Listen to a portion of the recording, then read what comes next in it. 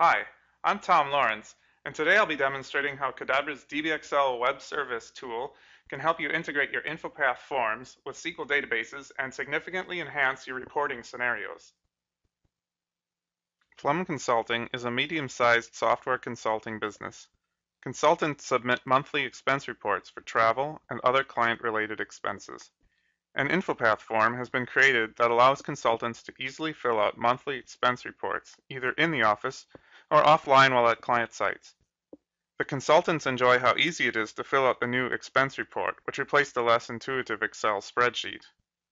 The management team wants to get a better idea of how much money is spent per month on transportation, lodging, and meals. This demo will show you how these reporting needs can be managed in SharePoint using standard export to Excel functionality, and how reporting can be enhanced by using Qdabra's DBXL web service.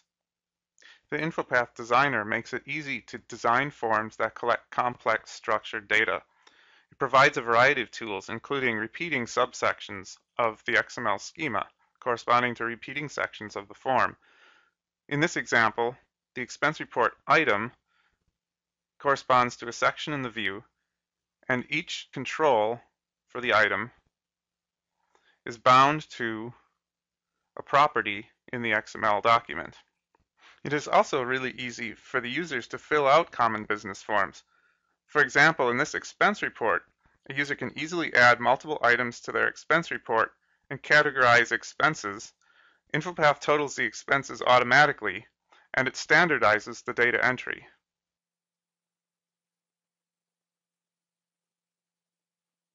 Now that you have this nice user-friendly form, how do you report on it?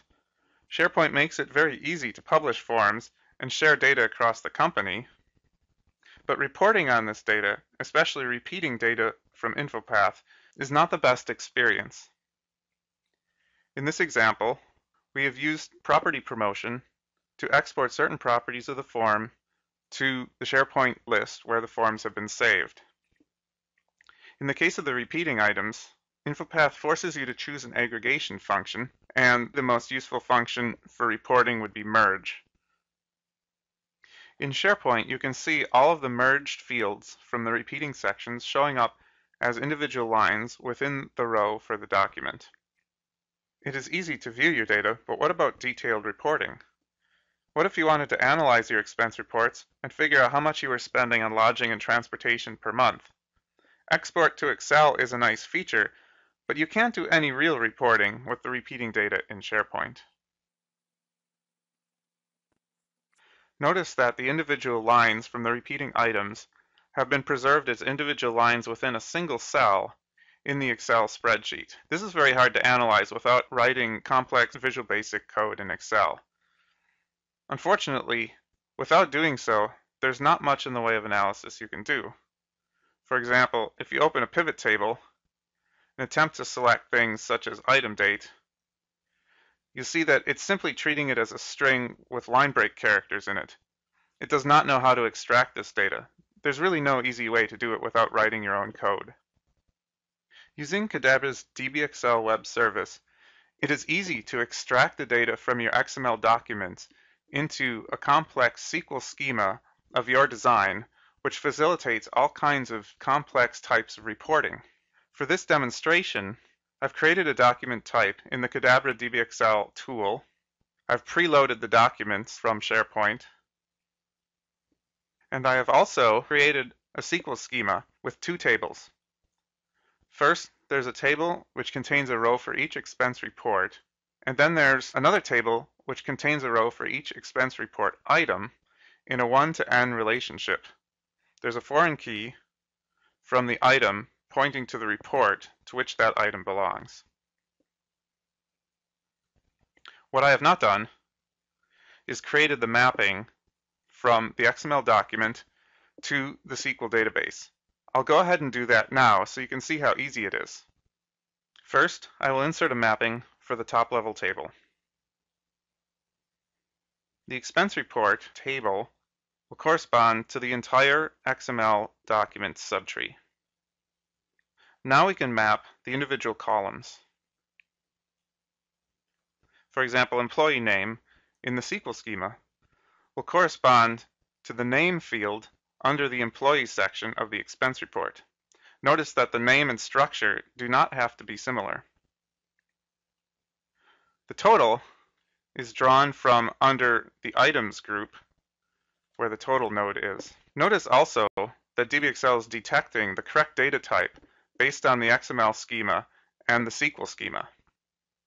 Now let's insert the subtree mapping for the items table. We'll insert a table as a child of the other table. Select the items table and then locate the repeating section of the form, which is the My Item node. Then we'll tell DBXL what the foreign key relationship is. The expense report ID column of expense report item table should be set to the ID column of the parent expense report table. DBXL will now properly maintain the foreign key relationship for you. In addition, we'll bind a few of these fields to the corresponding fields in the XML document.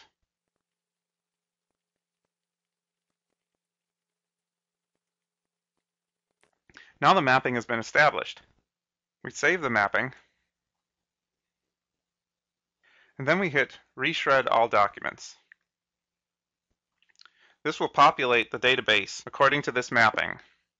Now when we go to the SQL tool, if we open this expense report table, we will see 10 rows with the data that we were extracting, one for each expense report. And in the items table, we will see rows for every item from all the expense reports with the correct foreign key relationship being shown here. I've created a view which is a join on the two tables using the foreign key relationship. This view will make it very easy to do reporting in Excel. It is important to note that the SQL database is a derivative of the original XML document data. This means that if there's a problem with the SQL database, or you wish to change the design of the SQL database, it's very easy. Simply modify the SQL schema, modify the mapping in the DBXL tool, and then press the Reshred All Documents button. The SQL database will automatically be rebuilt with the new mapping. This means that if management decides they want to report on data that you are not currently saving to SQL, it's really easy to change the SQL schema to extract the new data and generate new reports on that data. Updates to the SQL database happen automatically, on the fly, as documents are edited and submitted using InfoPath. Recall this SQL view that's reporting all the expense report items. If I submit this expense report that I've just filled out, this will go into DBXL Document Store. It will also be automatically inserted into the database. So if I requery SQL, we will now see that the additional rows have been added at the bottom of the view. This means your reporting is always live to the current state of all your documents. It's very easy to report on data that's stored in the SQL database. Excel can do it. As an example, I'll use the data features of Excel to connect to the SQL server.